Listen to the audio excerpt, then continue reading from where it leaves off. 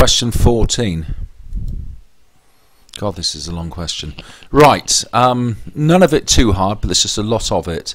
So on the same graph, draw this cubic graph and that line graph. Well, there's the cubic one. For the line, just think of a couple of points and you get it looking like this.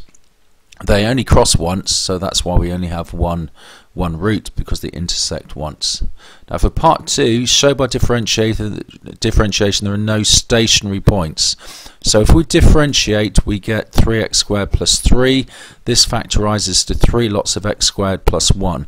Now for a stationary point, the gradient's got to be 0, so it would need to be possible for this to equal 0. Well, it can't be. If you square any number, the smallest it can be is 0. So once you start adding 3 to it, it must be greater than 0, hence why there are no stationary points. Part B, explain why the equation has only one root. Well, the point is that your curve has always got a positive gradient, so it's always increasing. It's always increasing, so it can only ever cross the x-axis once, hence why only one root. Now, part C, use the factor theorem to find an integer.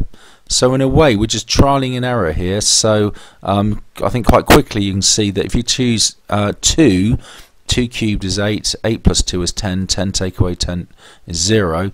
So f of 2 is 0, therefore 2 is an integer root.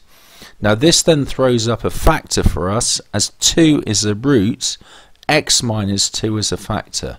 So we can now do algebraic long division and divide what we need to divide this by x minus 2. Now just remember, when you go and set it up to be under the bus shelter for the long division, you need to have decreasing powers of x. So remember to include 0x squared. That then makes it fairly straightforward, and we can see that once we divide by x minus 2, we get x squared plus 2x plus 5. So given that this divided by this is this, this times this equals this, and that equals 0. So this times this equals 0.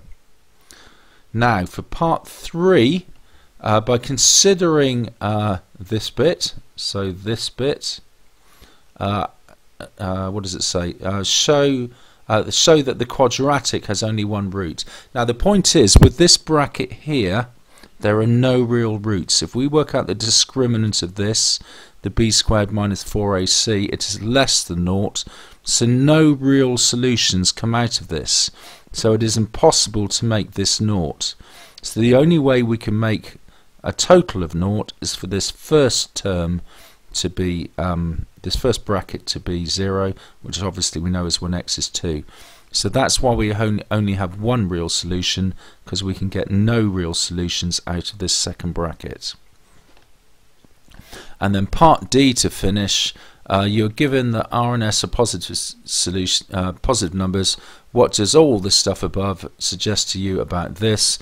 Well, the equation will only have one real root for all R and S values.